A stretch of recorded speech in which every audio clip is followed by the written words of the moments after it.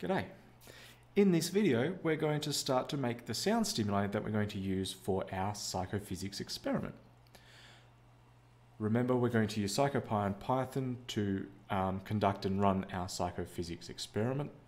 And so the first thing that we need to think about is, well, what stimulus are we going to use? We're using sound, it's auditory stimulus, and how long do we play it for? Do we have to play it for 5 seconds, 1 second, 10 milliseconds? What sort of sound do we use? Do we use a pure tone, or do we use a noise burst or a tone chirp? Hey, these are all different things that you can design your own experiments to find out.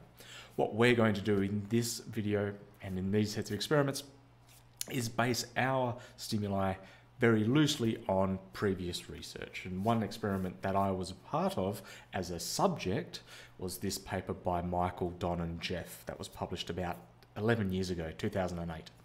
So Michael was a PhD student when I was a PhD student in the same lab. He was also doing his audiology masters as well. But anyway, he did psychophysics experiments with Don and Jeff, and I think we can use this as a fairly good starting point. Okay, published in Hearing Research.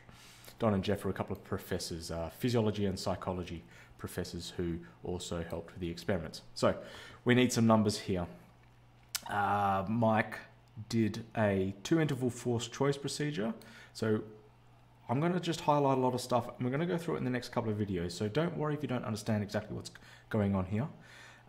He then played a 250 millisecond probe tone. So, there we go. We need to make a tone for 250 milliseconds. And then, well, what frequency? He used a 1K signal and he did a 84.1%. So that's a 4 down, 1 up procedure. Okay, for 105 times. Okay, so I think we've got the bare minimum information. We're going to go through all this in the next couple of videos. So don't worry if you don't follow what we're doing. How did he play the stimuli to the, I remember he played it over headphones. So he used a pair of Sennheiser HD 280 Pro headphones. Okay, what am I using? Oh, I'm using the same one. So what a wonderful coincidence. So he used a pair of these Sennheisers. 250 milliseconds, 1 kilohertz. This is all that we need to make our sound stimuli. So I'm using Audacity. You can use MATLAB if you are comfortable creating waveforms in MATLAB. Mike created his using LabVIEW. Okay, there's many ways to do it. You do what you're comfortable with. We're chasing a 250 millisecond tone at 1 kilohertz. I've just opened up Audacity. We're going to go to generate. We're going to generate a tone. Can you see that? You can. Now we're going to generate a sine wave at 1 kilohertz. So this is all correct. Now we'll just make it a 1 amplitude. We're going to use our Python to change the amplitude later on. And we're going to have a duration now of 0 hours, 0 minutes, 00 seconds, 250 milliseconds. Okay, this is what we want. So there's the waveform there, and it goes from 0 to 250 milliseconds. I hit play, you should hear it. Oh, there we go. I'll do it again. A bit soft. All right, do it again. Great, so it seems to have worked, but we've got that problem. Remember, at the start and at the end of our stimulus, we go from 100% of the sound output to nothing, basically instantaneously. And we realized that that could set up some distortions and some harmonics because we've got this abrupt transition from no sound to a sound.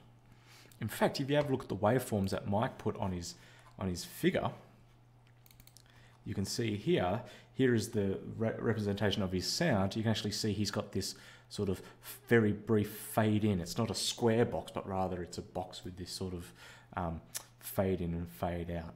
Okay, so we need to do a similar thing. Now, again, we could use something like a Blackman window or a Blackman-Harris window or something like that, and that's going to shape the wave, the edges of our stimulus.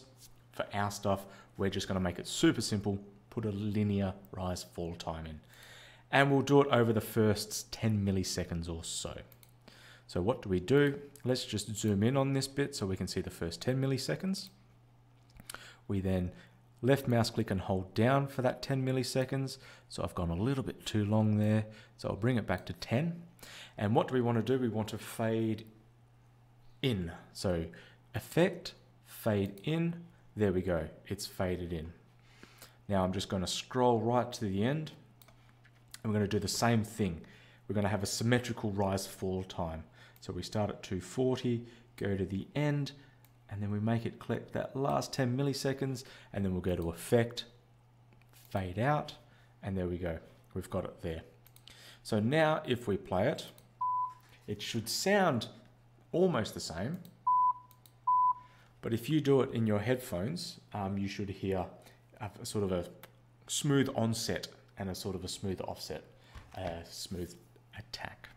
Right, let's export this as a WAV file, and I'm going to save this as 1K 250 ms, so 1 kilohertz 250 milliseconds, 10 RF.